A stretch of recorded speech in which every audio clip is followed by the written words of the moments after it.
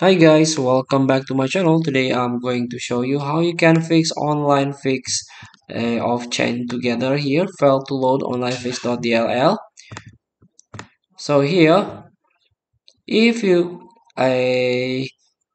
you know this is from illegal Reddit pirated games, but I recommend you to download or purchase from the official games.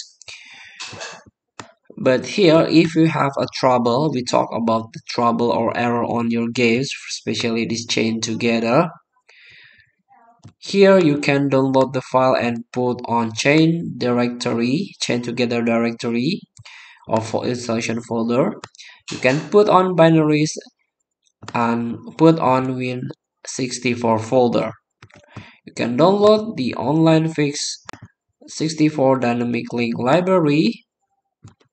This is the free download you can put on that folder. Feel free to try. Thank you for watching. Don't forget to comment, like, and subscribe. Also, the text button below. See you in the next video.